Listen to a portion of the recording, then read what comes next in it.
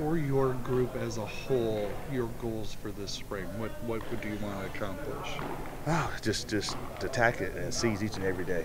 You know, I really felt like there were times last year that we tend to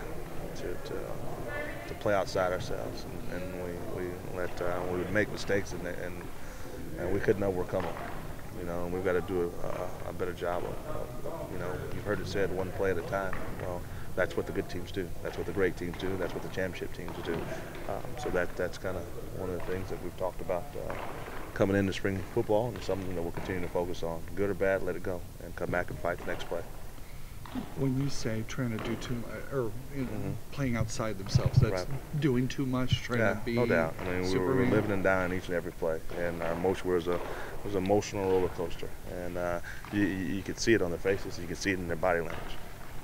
You know, it's an easy game. You know, I want them to come out. I want them to play it the right way. I want them to play it for them then next year, but more than anything else, I want them to enjoy being out here. It's time to start having a little more fun. Defensively, you have a lot of players back, but a lot of new coaches. What's your goal defensively? What would you like to see out of this spring defensively?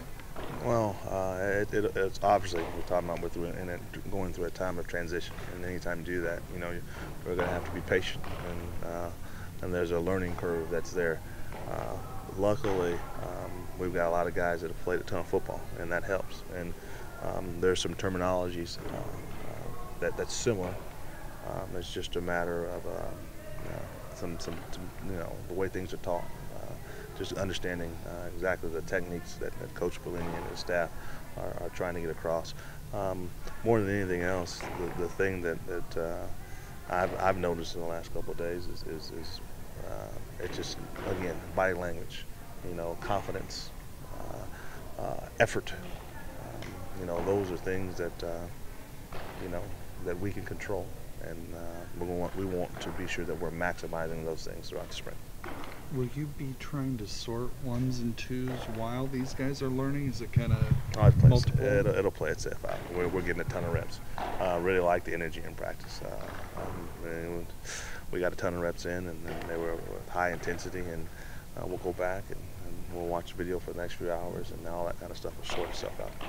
And offensively, what would you like to accomplish this spring? Continue to you know, to build on where we were left off at the end of last season. I felt like towards the end there, we become pretty efficient. You know, I want to make sure that we stress ball security. You know, if we don't turn the thing over, you know, we got an opportunity to have some success and score some points. So, like kind of where we are, you know, want to make sure that we push a lot of reps to our backup quarterbacks, to Grant and Beasley and Rico, and make sure that we're comfortable with where we sit behind Jared.